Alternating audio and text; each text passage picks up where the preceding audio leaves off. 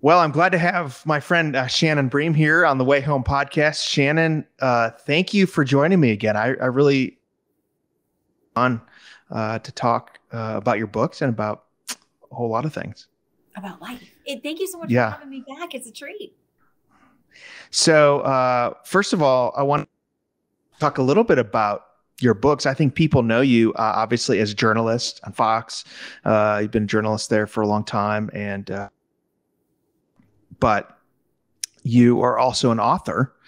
And your last couple of books, the one that came out last year and one that just released, really have caught fire, and kind of expect that. The two books are Women of the Bible Speak, and then the most recent, The Mothers and Daughters of the Bible Speak. So, Shannon, talk to us a little bit. You're a journalist. You're covering hard news. You covered Supreme Court for a long, sort of in the thick of journalism and politics in DC. But you also have this other side of you that really likes to write about characters of the Bible. So, talk about the inspiration for these books. What really was moving in your heart to say, I want to write a couple books about. Fox actually initially came to me with this idea a couple of years ago and said, we're thinking about doing a few books under a Fox News book label. And we know faith is important to you. And we're interested in doing something with women and religion and the Bible and faith. And I was thrilled. I mean, it was just one of those things that I thought maybe one day I would do when I had time. You know how it is. And then you just start cramming a lot of things into life at once. And somehow God works and provides helpers and you get things done. And as I dug into these stories, I grew up in a Christian home, K through 12 Christian school, Liberty undergrad. So I had a lot of theological information and wisdom poured into me over the years by great teachers and pastors. But when I really started to dig into these stories for myself and really study these women, learn more. I mean, I've never been to seminary. I would love to do that maybe one day. But to talk to people to get information about what does this mean in Greek or Hebrew? What was the cultural context of the day for this particular woman? I just learned so much more, and their stories are so rich and so many twists and turns. And they're all flawed in some way, which I think gives us a lot of hope that God can work through our messes and our flaws. And I just felt like I really got to know these women. And personally, that was a gift to me. I really hope that the readers will feel that way too. There's something really cool about studying characters. I've always loved character profiles. I remember growing up listening to pastors like Chuck do these great character profiles. I listened on the radio, Moses, and it's like, man, this is really cool. And then, writing the character books that I've done, it's just so much fun to kind of put yourself. I think we think of these folks in the Bible as these people, but really they were just ordinary people that were part of the story that God was telling in Jesus. What did you learn when you studied these characters? What surprised you? You talked about having grown up in the church and a lot of the Bible, but was there anything that surprised you when you started really researching the characters? I got to say the one who surprised me the most, because they all had their little surprises, but was Bathsheba. I mean, I had the wrong impression. I mean, growing up, I don't know if it was my impression or somewhere along the line, the story in my mind had become that she was at fault. She was this seductress who was purposely trying to catch King David's eye when she was out bathing herself. But the scripture does not say that. And when you read about that story, you realize that the men were away at war. Bathsheba's husband was away. And David, the king, should have been with them. He stayed home. I mean, he's the one who was walking around on his rooftop, happened to see her. And not only that, when he inquired about her, he was told exactly who she was, who her father was, and that her husband, she had a husband, his name was Uriah. And he still sent for her and called her to the palace. So we're told nothing about their relationship, about whether she was happy to be there, whether she went because she was fearful there was news about Uriah. We don't know anything other than they were together, they were intimate, and he sent her home. And she eventually figured out she was pregnant, which launched these horrific, terrible decisions that were domino after domino of sin and of destruction.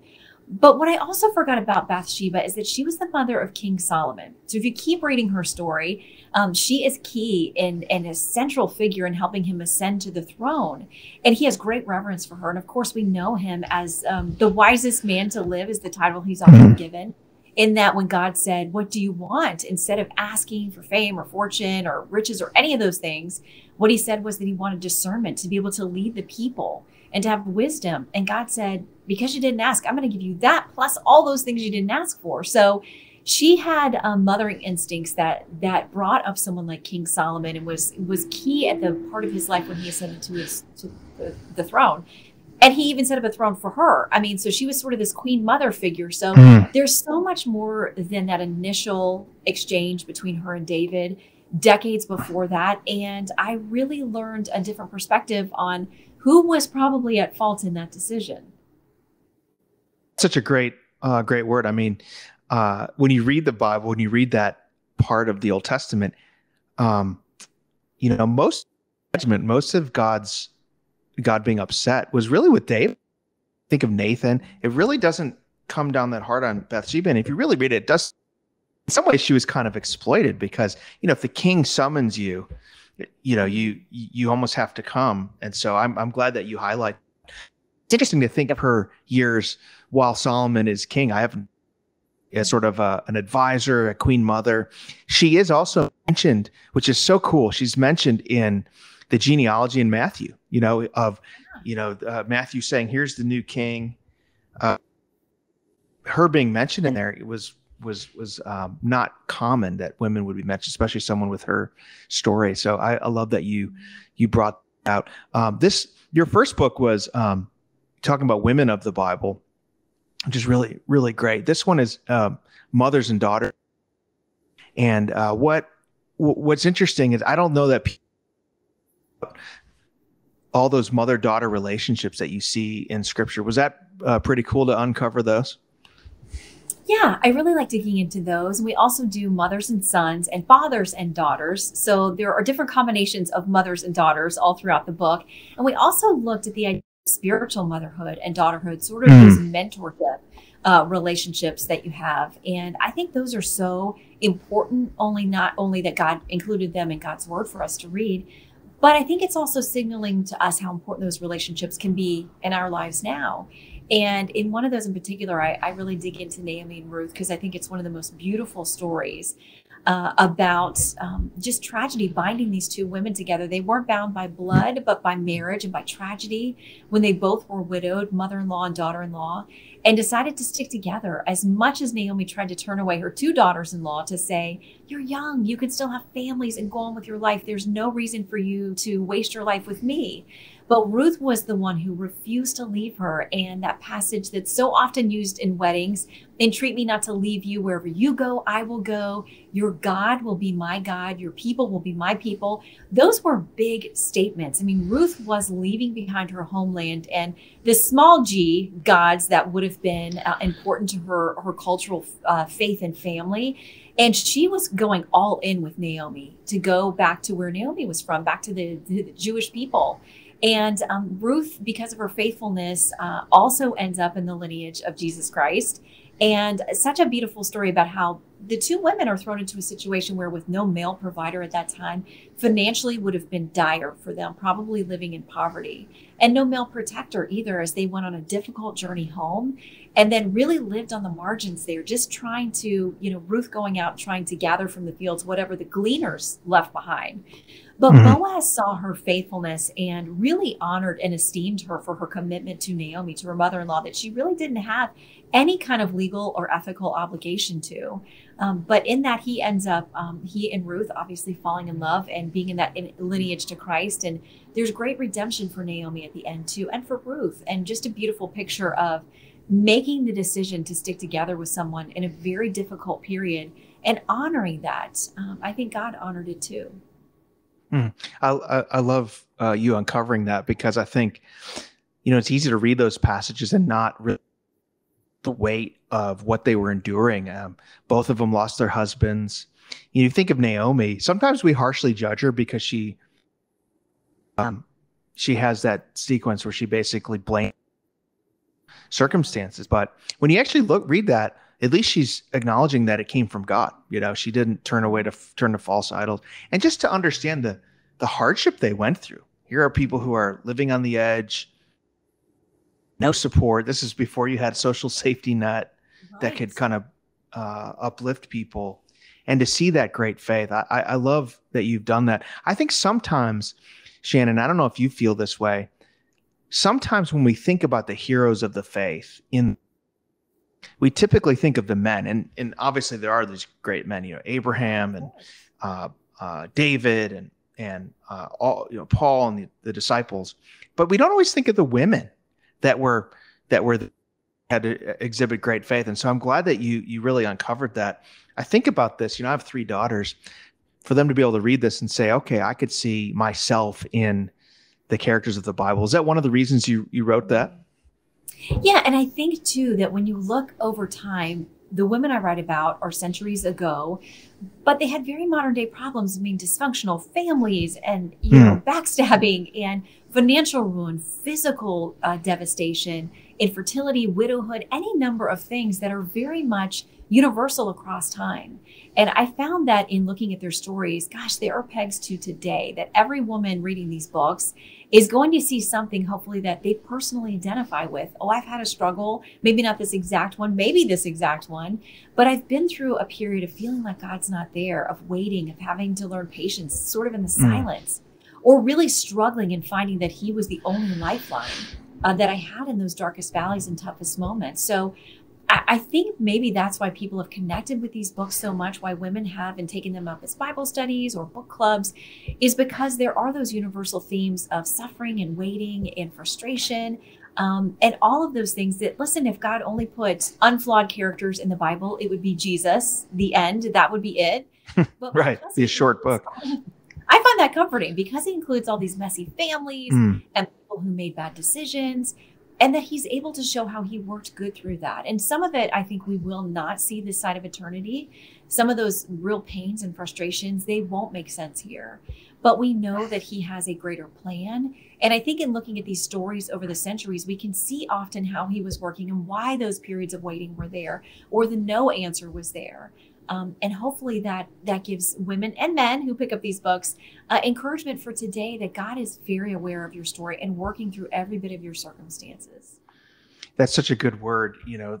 I think we think it's just a set of propositions, and it is, and a set of doctrines, and it is that clearly. But it's also a lot of narratives, a lot of stories that we can resonate with. There's a couple of relationships here that you explore that I think are really interesting and cool.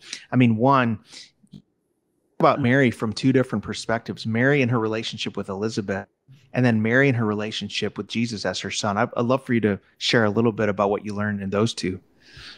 Yeah, with Elizabeth and Mary, I love again that it's that picture of women who are not mother and daughter, but they were cousins. Elizabeth was much older than Mary, but they're sort of united in this spiritual mentorship or motherhood and daughterhood because of their circumstances. When we meet Elizabeth, she's married to Zechariah. Luke writes about their story, and he's a very specific writer, and he says they were living by the commandments, by the law, upholding everything that God expected of them. They both were through priestly lineages. And Zechariah was actually on his assignment to go to the temple. They would have 2 periods, 1 week each a year. And they would go to the temple. And at this point, when we're introduced to their story, Israel has heard nothing for 400 years. I mean, there's been nothing from God or from direction to them. And I got to think, okay, these priests are still showing up at the temple and doing everything they're supposed to do. Zechariah is among them. He gets chosen by lot, and I'm sure that is not by coincidence, to go in and do this offering of incense. You could go your whole life as a priest and never, ever have a chance to do that because there were thousands of them. But he gets chosen, and we learn that he and Elizabeth are barren. They've never had children and wanted children. And while he's in there, the angel Gabriel shows up. So after 400 years of silence, you're in doing your duty. Somebody like Gabriel, a being like Gabriel shows up and says, you're going to have a baby. God heard your answers. Elizabeth is going to give birth to this son. He's going to be John the Baptist, and he'll be this precursor in bringing and introducing Jesus and his ministry here on earth. And Zechariah is so doubtful that he really asks some questions. And Gabriel says, I am Gabriel. I have just come from the throne of heaven. And I'm telling you the truth about this, but because you haven't believed, you're going to be mute. So the people outside are wondering what's happening. He finally comes out, and I think about this crazy charade that he has to try to explain to them. Like, there was an angel. I'm flapping my wings. There's going to be a baby. Like, try to explain this whole thing. He goes home and then has to explain it to Elizabeth. And so she finds out she's going to have a baby. And very abruptly, like in the next verse, it says she's pregnant. She's having this baby. So we see a little bit later that Gabriel visits Mary, this much younger woman, her cousin, and surprises her with a pregnancy. So both of these women now have pregnancies completely unexpected, much later than you would have hoped for, and much sooner than Mary would have expected. But I love that Gabriel tells Mary, by the way, your cousin Elizabeth is also pregnant. And to watch how she then runs to Mary, or Mary runs to Elizabeth, and how there's this recognition as Elizabeth says, you know, baby John is leaping in her womb, and she's now filled with the Holy Spirit and is able to testify and sort of prophesy over Mary. And Mary hasn't told her about the pregnancy, but she immediately speaks of it. You're going to be the mother of our Lord. And just what a relationship that God gave them to each other in that time and space, to share something that I'm sure a lot of people around them would not have understood or believed their explanations, but they had each other in that moment. And so God's timing is never a mistake. All those decades probably that Elizabeth waited, I love that they then had that experience of walking through that together. Mm. I love the way you talk about that. And I think about Mary and her son. I explored that a little bit in my character's Christmas book, but you know, she obviously understood the promise that this baby would God who would save her sins and save the sins of, but it's also her son, and we forget that she had to watch all sufferings that he had to endure as, you know, his family's rejecting him. He's being mocked. That's hard for a mother to watch and to just agonize with that. And then she's there at the foot of the cross as he's beaten beyond recognition. And, you know, just, I don't think we quite recognize she gave and endured as part of God's plan of redemption. So I'm glad that you explored Mary in that way. Yeah. And, you know, I was so struck by the fact, too, that I include earlier in their story where, you know, God comes to Joseph in a dream and says, King Herod, this bad, evil ruler, is going to want to kill little Jesus. You got to go right now. No warning. And they pick up and go to a completely strange land, winding up in Egypt. And I just have been so struck by that passage that obviously I wrote, you know, about her and thinking about women on the run and refugees and people desperately in need of help before we knew the horrors that would unfold in Ukraine. But I just was so reminded when I would see these mothers bravely leaving these men who bravely stayed behind to fight, and just trying to get to the nearest safe place with all of their children and whatever they could grab. Sometimes it's crossing a border into Poland or somewhere else. Sometimes it's just trying to get to the western part of the country. But I'm so amazed by these mothers and inspired by them and their bravery and the courage and just stepping up in what they have to do in that moment. And I think Joseph and Mary knew what it was like to be refugees on the run, trying to protect your child and ending up in a strange land, probably with no family or friends. And that's what we're seeing play out in real time. And just as God was aware and involved in that struggle and that journey centuries ago, I believe that he sees every minute of what is happening in Ukraine and places around the world that are suffering oppression. That is one that we see. It's devastating. It's in the headlines a lot, but there are places, you know, all over the globe where there are people who find themselves in very dangerous situations as a matter of just daily existence. Mm-hmm. And, you know, not all the stories in the Bible, as you outlined, are, I mean, they're gritty. A lot of them are gritty and hard. You talk about Bathsheba and the difficulty she had. You profile Dinah, who, you know, had a situation. And again, I think that's what's great about this is that, you know, the Bible's not just a story of endless happiness, but it's real people going through real struggles. And in some way, about this as I'm listening to you talking, I mean, you are a journalist, you tell stories, you uncover stories. So in some ways, what you're doing here with these characters is not that different than what you do in your everyday life, isn't it? Yeah, you're right. I mean, the thing about these stories is they already exist. They're there. God's word is full of the facts and the information, and we can look to other things to sort of fill out what was happening in that time period and give us some other context for these stories. And I love to research. It's probably the best thing I learned from law school and my years as an attorney was research. And I think it's so important in journalism, but in writing these books too, I'm like, if I could go back to school, I would. I love homework and I love prep. And that's, why I think I love my job so much, because I'm always learning new things about parts of the world and people and conflicts and science and medicine. I mean, there's always something to learn. So yeah, I love the research aspect. I always wish you probably do too as an author, that you have more time. But when I'm in the thick of it and I have to sort of, when I am writing, just other than work, I can't really do anything else. And so I feel like I'm with these women and walking with them and getting to know them. And I love to go watch other Bible teachers and sermons and Catholic priests and Jewish rabbis and listen to their sermons and their studies. And it always gives me a new richness and more angles of understanding for these women.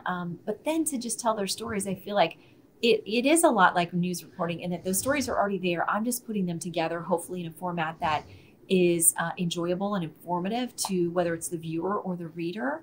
And I love that maybe some people who wouldn't want to pick up the Bible and start flipping through, First Kings or First Samuel, would feel more comfortable picking up this book or sharing it with somebody who says, I'm not a biblical scholar, I can't jump in and understand this stuff. Hopefully it's been put together in a way that people will find very relatable. Absolutely. Have you always liked to write? Do you enjoy writing? Something that you talked about going through law school. I mean, being a journalist and a lawyer, there's a lot of writing there. Is that something you've always enjoyed? I don't want to lie, because no, but when I was forced to in law school, the thing that was so funny is up to that point, every term paper or thesis or anything that you're putting together, you got to get to 20 pages, 30 pages, 50 pages, whatever it is. And you're like, all right, how do I fill this so it's still interesting and informative? But I got a lot to fill. Whereas what happened to me in law school and in my practice of law is like, this brief can't be more than X pages. You only get this many words. And you're really trying to make your argument. So it forces you to be more concise and specific in your writing. It doesn't leave room for flourishes or creativity. Although, when judges write a good opinion and you can see the skill that they have with words, and they can take as many pages as they want. So there are all different kinds of writing. And I never thought I was a fantastic writer, but I think the more you do it, certainly with anything, you hope that you get better. I've become much quicker in turning out a script. I can remember as a young reporter, I would think all day, like, okay, how's it going to start? How's it going to end? What's going to be the middle? What's going to be the best soundbite? What's my deadline? And then you are forced to do it multiple times a day, to where, you're already thinking a script in your head when you're thinking about the story or interviewing someone. You're like, yep, I can hear that goes here. That's my closing line. That's my opening line. So I think you just, there becomes an economy of how you put things together. But I'm always hoping to get better. I do enjoy the researching and writing process more the older I get, and I think the more experience I have with it. For sure. Well, these are great, and I know people are really enjoying these. I wanted to ask you too, how you're a Christian who's involved in politics. How have you been able to stay grounded in the midst of all this? It feels like the world's gotten more and more polarized. A lot of people are jaded and cynical. Avoided all that and sort of kept your head above the water, especially the last few years as a Christian working in this kind of world. And I guess part two of that would be, what advice would you give to others who really want to do the kind of work you do, journalism? What would you say? For me, it's got to be a very specific choice every day that I'm going to be in the Word. I'm going to be in prayer. That's going to be my priority to set the day, to kind of put on the armor, if we want to think about it that way. Because it was a wake up call for me during COVID about how comfortable parts of my life had become. And not that it's wrong to find joy in certain things like going out to eat with your friends or any number of activities that you would just take for granted, or whatever it was. I found, gosh, there were parts of my life that are just very comfortable. Now, when COVID was sort of a wake up and ripped everything away, because with most stories, I could report on it, I could be moved, I could be bothered by something, disturbed by something, but get home, have my personal life and kind of try to compartmentalize those. With COVID, none of us could turn off the story because we all Mm. were the story.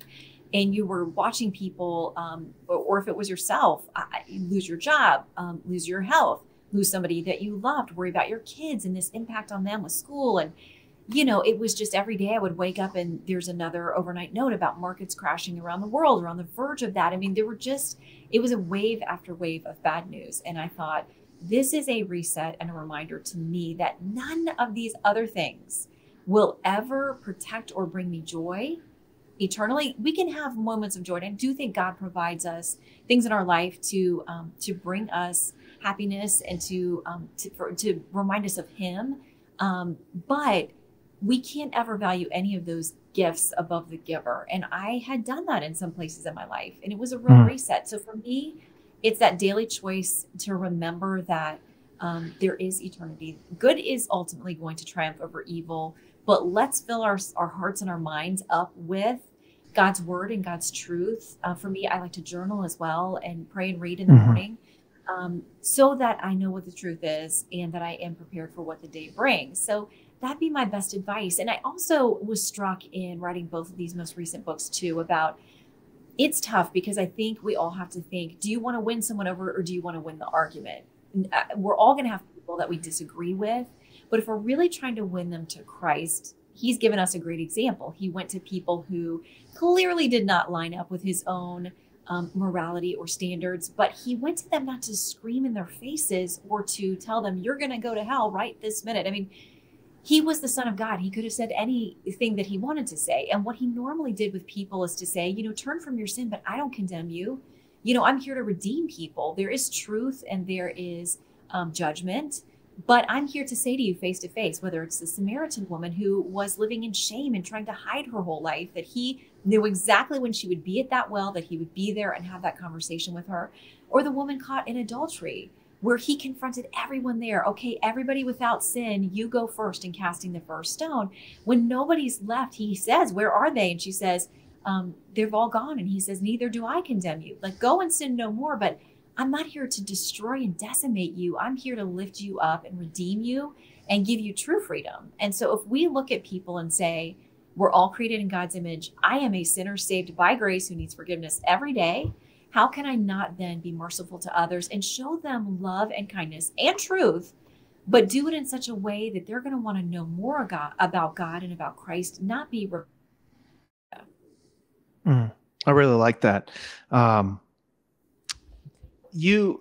When you report the news, and more than someone like me, even though I pay attention to the news all the time, but man, like, you're seeing bad news, awful images of human suffering around the world. I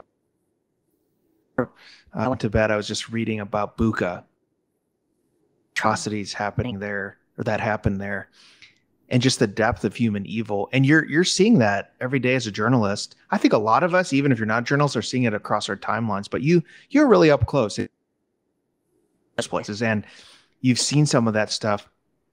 How has it affected how has your Christian faith carried you at those moments? And what has it ever caused you to doubt and say, doubt the goodness of God, or doubt all that? Like, how does that work for you? I think that's probably the toughest question in our faith that I have internally and that I get externally from people too, is that how could God allow this level of suffering? The stories that we hear and that we have to tell are sickening. I mean, they're just pure evil. There's really no better descriptor for them. And it rips your heart out. And you think about, we're just watching it from a distance. Most of us, I've got colleagues who were there in the region now, and they're experiencing it at a totally different level, including, the two that we lost in Benjamin Hall now, severely injured. But my goodness, it's amazing how positive this guy is in the midst of where he's at and the long road he has of recovery, not just physically, but, mentally and emotionally being there and watching our colleagues be killed and then fighting for his own life. It's tough. It is tough to disconnect. And I don't think we totally should. I think that we are empathetic beings. If anything, it just drives me into prayer on a even more regular basis. I love that there's nothing formal about it. I can stop in my office or in my car or on the metro subway Mm-hmm. and have a thought about something or see these images and say, God, have mercy, please. We beg you for miracles of intervention for these people. But we know this world is evil and fallen, and it is not the ideal that he had set up for us. This is not something that he wanted for the human race.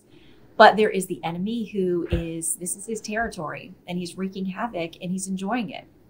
I think if anything, it only deepens my faith. And I have had times in my life where I have doubts and questions, but I know God is bigger than all of that. He knows we're human, and I think he welcomes it, because how do we get to know him, that he exists, or to know him better, without asking really difficult questions about his existence and the way the world operates? But I find the more I dig in that, and in the darkest places of my life, he has shown up, that it only becomes more comforting to me, because I can't imagine walking through this life without something bigger and more comforting to know that there is good to come, that there is someone who is aware and who is actively involved in our lives, and just completely aware of every one of these situations. And I know there are believers. We get videos we've had sent to us from missionaries and from believers in that region who will show them in basements and subways singing hymns and encouraging each other, and going into dangerous places to try to help other people that are vulnerable. And it's like, my goodness, that is faith in action, and how inspiring those people are to me. Yeah, the in places like Ukraine is just really, and we obviously we're recording this like a week before Easter. The Easter stories would give us hope, right? That Christ is coming to renew and restore and make all things new and fix everything broken. But Shannon Bream, grateful for your work, your journalism, and I want to encourage folks to get these books. Mothers and Daughters of the from 9 Biblical Families is her latest, which is a great companion to The Women of the Bible Speak the Wisdom of 16 Women and Their Lessons for Today. They're bestsellers. Couldn't happen to a better person. I want to encourage everyone to go get those books right now. Shannon, thanks for joining me today on the way home. Thank you. And what's your next book? I love yours too. You got to tell us what's coming. Well, I have one coming out in called The Characters of Creation. So I did the characters of Christmas, I did the characters of Easter, characters of Creations coming out. And then I have a Bible study on the spiritual gifts from Lifeway coming out this summer. And then I'm working right now, I'm almost finished with it, on a book on Christian unity. Christians, as you know, are fighting like crazy, and really grieves me. And I'm sure it grieves you too. And just like really bothers me. And so hopefully this could be a kind of a call to Christian unity. So I can't wait to read it. All of them. But thank you for what you do as well and what you're putting out into the world. Well, thank you, Shannon. I appreciate it.